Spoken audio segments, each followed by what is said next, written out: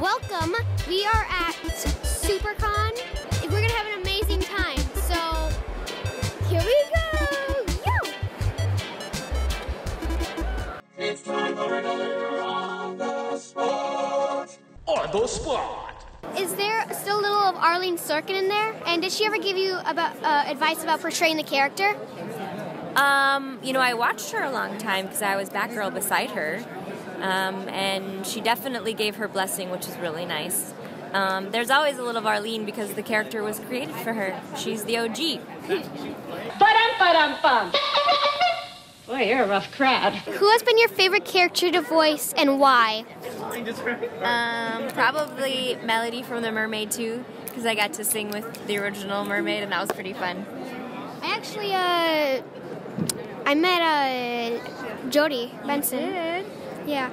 If you could visit any city, town, or world from a movie or TV show, where would you go and why? Oh.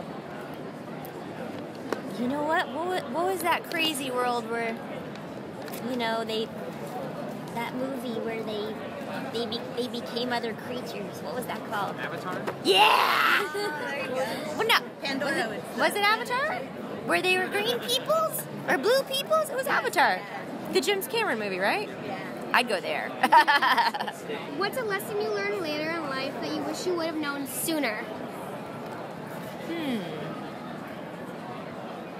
That it really doesn't matter what anyone thinks.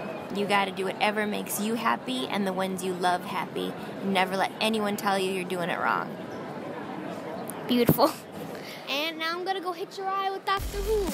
So, see you guys later. Bye-bye.